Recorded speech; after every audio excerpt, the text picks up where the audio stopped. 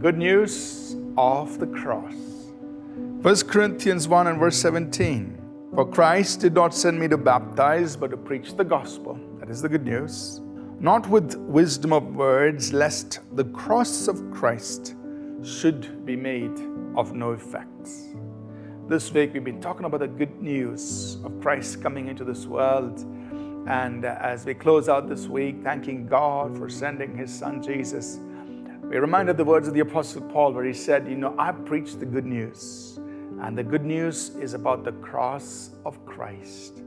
And as we read through that passage in 1 Corinthians, Paul says it's the cross which is the wisdom of God and it is the power of God. On the cross, the work of salvation was complete. Sin's power was broken. Sin was paid for. Satan was defeated. Both the wisdom of God and the power of God was displayed. And Paul is saying this is good news, the message of the cross of Jesus Christ. So as we remember Christ coming into this world, we look to the cross and we say, God, thank you for the cross. Thank you for what Jesus Christ did for me on the cross. The cross is good news. It means my sins are forgiven. It means the fall has been reversed.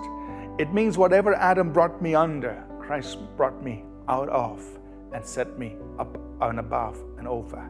It means there is a transition point. The old is gone, the new has come. It means Satan's power over my life is broken and Christ is Lord over my life. The cross is the separation. It separates the old and the new. And so we can take time to say, God, thank you for the cross. That's good news in my life. Thank you for all that has been made available to me through the cross of Jesus Christ.